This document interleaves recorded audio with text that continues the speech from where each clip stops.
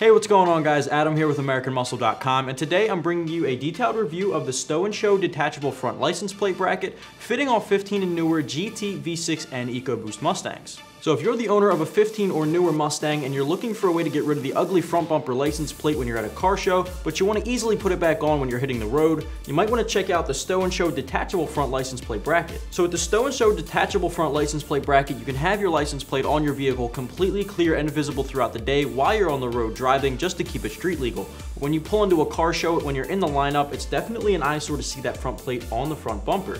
You can easily detach it for the car show, and when you're leaving the show to get back on the road, you can put it back on in seconds. Now for you guys in the states that require a front license plate, this will be definitely very useful. This will not require you to drill into the front bumper to make any modifications visibly to the front bumper, but you will have to drill one single hole underneath the bumper that won't be visible and won't affect any appearance. Now detaching the front license plate was made extremely simple thanks to a spring-loaded pin, as you can see here on the side. When it's mounted on the front of your vehicle, all you'll have to do is pull that pin and slide it right off. Putting it back together when you're leaving the show is extremely simple. All you would do is pull the pin again and push it straight through, and you're locked in. So this bracket was actually manufactured right here in the US out of precision cut 5052 and 6061 aluminum for durability, all hand welded by professionals for top-notch quality. It's also finished in an automotive black paint for from the factory look, so you don't have to worry about it looking cheap.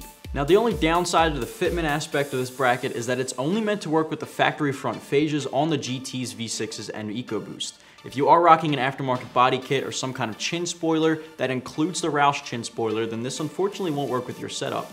We've also seen and had customer testimonials tell us that it doesn't actually work with the Performance Pack GTs or the 50th anniversary packages, so if you do have those, you would have to do a little bit of drilling into your air deflector, which would conflict with the drilling spot for this bracket. So just keep that in mind when you're shopping around. So price-wise for this particular bracket I have here today, you can expect to be spending just about $80, which is definitely an affordable way to easily get rid of your front license plate bracket when pulling up to a car show.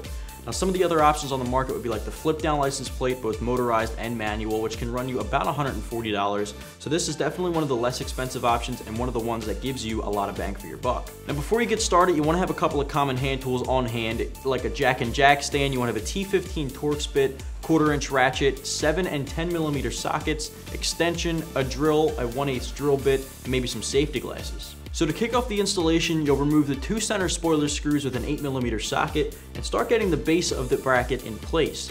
You'll start by using the 2 holes facing the front of the vehicle and the pin side facing up.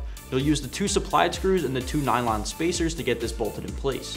Next, you'll take your drill and drill bit and you're going to drill 1 pilot hole in the pre-drilled hole on the actual base mount. Once you get that drilled out, you can use a supplied screw and secure that in place.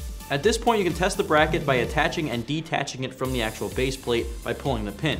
If it works, then you're all set and you're good to go. Overall, you're looking at spending about a half an hour in the driveway at home. I definitely give this a 1 out of 3 wrenches on the difficulty meter because it's something anybody can do, like I said, in that driveway with a couple of basic hand tools. So just to quickly wrap things up, guys, if you're the owner of a 15 or newer Mustang and you're looking for a way to get rid of that eyesore of a front license plate on your front bumper, but you want to be able to quickly put it back on when hitting the road, then you might want to check out the Stow & Show no drill detachable front license plate bracket available right here at AmericanMuscle.com.